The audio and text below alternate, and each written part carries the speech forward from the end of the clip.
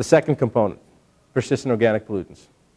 What are persistent organic pollutants? They are chemicals that we're being exposed to from various sources, whether it's pesticides, insecticides, whether it's the fluorinated hydrocarbons, the toluenes, the benzenes. There's so many different types of chemicals that we're being exposed to constantly in our environment.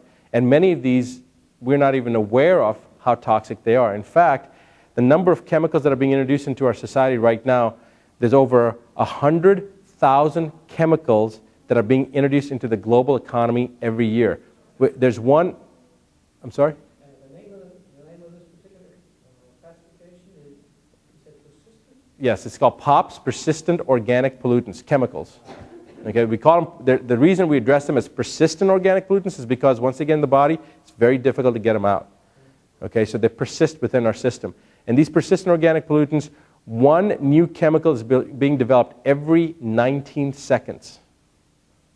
All right? Now, most of them will not see the light of day, but over 100,000 are introduced into the global economy on massive levels and mass scale.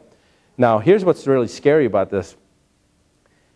In 2003, at the World Health Organization conference in South Africa, this is very disturbing. They decided they were going to come up with this plan to get rid of all the bad chemicals that people were being exposed to. And there was a universal type decision. They had probably 130 different countries there that were represented, and they were of the 180 different countries, and it was unanimous. They were going to all stamp out these certain chemicals that were called the Dirty Dozen. And this Dirty Dozen, has anybody seen the cancer DVD in the audience? Okay, so you've seen the graphic, and you guys have seen the graphic of that slide. Okay, so they called this the Dirty Dozen, and the Dirty Dozen, the reason they call them the Dirty Dozen is because these chemicals were considered to be the absolute worst things that nobody should have in their countries, that nobody should be exposed to, because they had been attributed to, correlated with many different types of chronic diseases. So it was universal. It wasn't something that people were questioning, is it bad, is it not bad? They already knew 100% for certain this is bad stuff. Now, what's really disturbing about it is that the most recent one of those Dirty Dozen that had been introduced into the global economy was introduced in 1959. All of them, all the other ones, had been introduced into the global economy prior to 1959. So they were like 1940s, 1930s, 1920s.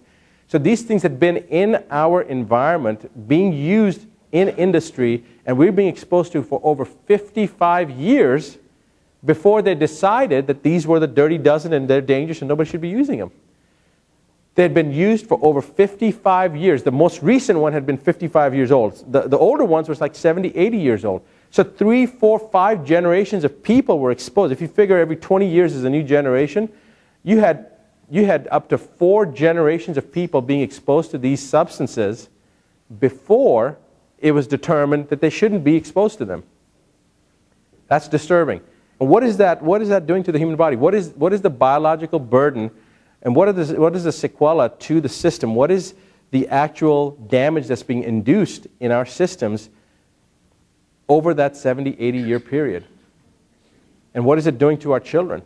And then the generation after generation, many of these things actually continue generation to generation. One of those things was DHT. There's many different types of fertilizers that are being used today that were determined 40, 50 years ago to be bad.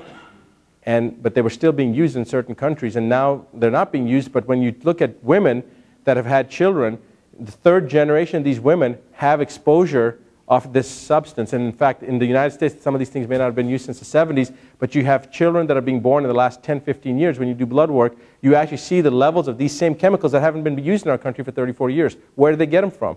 They got them from because their mother and their grandmothers were exposed to it. Remember, they're called persistent organic pollutants for a reason, because they persist in the system. So what is the effect on our system? Has anybody ever sat back and thought, why is cancer the leading cause of death now?